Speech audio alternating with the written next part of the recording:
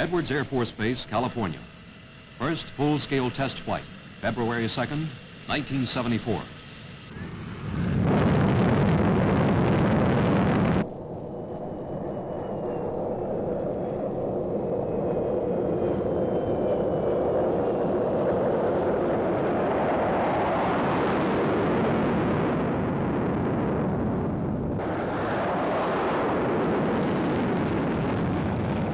In the air, 90 minutes.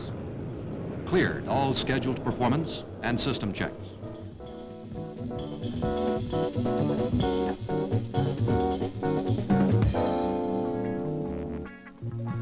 Only 3 days later, a high-performance single-engine fighter flashes over the desert base at supersonic speed for the first time.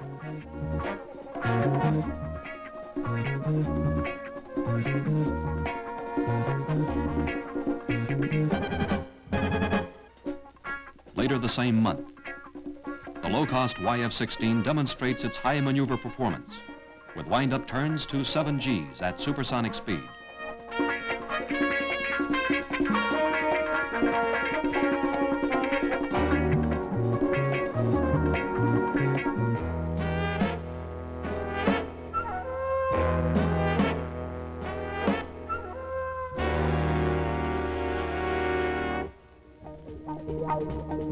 Flight tests continue. March 11th.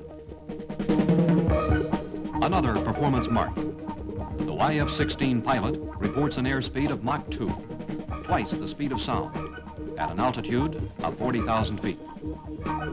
6 different pilots flew the single-seat fighter during the first 2 months of YF-16 flight testing. They logged more than 30 hours of flying time, including 1 hour and 30 minutes of supersonic time.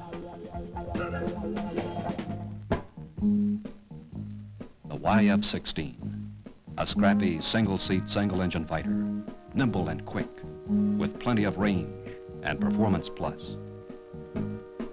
The air combat fighter of tomorrow is here today. Indeed, the YF-16 is off to a flying start.